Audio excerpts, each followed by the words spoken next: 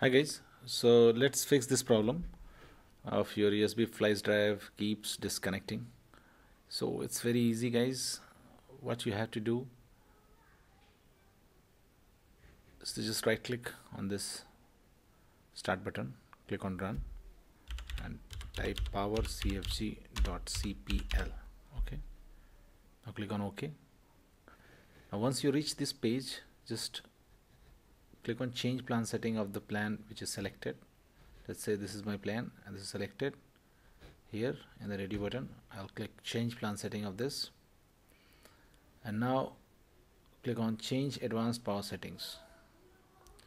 Now once you reach here, just locate USB settings, expand it, and now expand this USB selective suspend setting. Now this is enabled by default. Just click on it and change it to disabled. So why it is I'm doing this, because this to save power, it selectively suspend USB. So this is it. Just click on apply and click on OK and your problem will be solved. Now if your problem still exists and is not solving by this using this method, the next method which fixes most of the cases is just opening device manager. Just open device manager, search device manager in the start button, start search, and click on device manager to open it. Now just expand this universal serial bus controllers, and now here you will find USB root hub. I have one in my case. You may have one or more or two or more or three or more USB rate hubs like this.